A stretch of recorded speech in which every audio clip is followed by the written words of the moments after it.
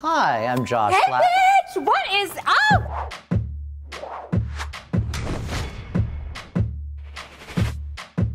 I'm Amanda. I'm Josh. Sorry, I'm a hugger. Hi, my name's Amanda, and I'm the #1 seller in Los Angeles. Sorry, I just got him done. So they're a little hard. Come on in! Just kidding. I'm probably like You're in luck. It's a new build. It was actually built in 1925. I just looked it up. I'm 2,556th.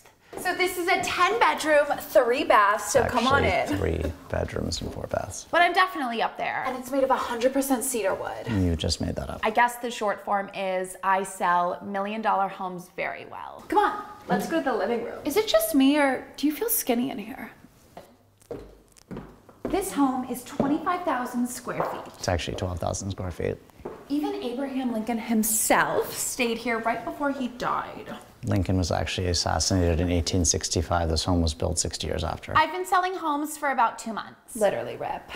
Come on. This living room is absolutely perfect for like a stripper pole or a big, big lava lamp. Josh? Josh! Follow my business partner and I into the kitchen.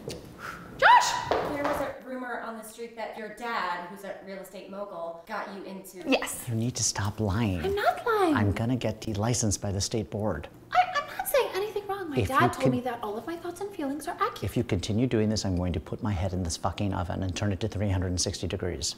But you just got so much work done. Come on in! I just wanted to.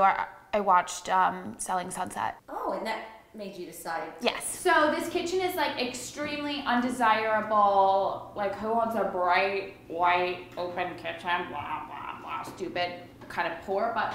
the sounds of Beverly Hills. Want anything to drink? Got some stuff for you. What a beautiful backyard, except for that ugly fence. Josh, what are you doing? I'm mourning, Amanda. That wall fell. It actually fell on a man, but he got millions in insurance claims. So if I were you, I would stand under it. Want to make an offer? Right, Josh? Josh, how many millions did he get?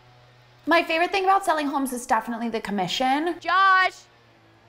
Josh! It's also getting the offer. One of my favorite parts about the house is how much space there is. Like, this room kind of makes me want to like, I don't want to say it. Josh knows what I'm about to say. I kind of want to sing. Joshy poo! But I'm not going to. You should make an offer if you want it. You should make an offer. Joshy washy! Don't be poor, just make me an offer. Since this is a new build, all of the appliances work very well. The oven gets very hot, as Josh just felt with his head inside of it.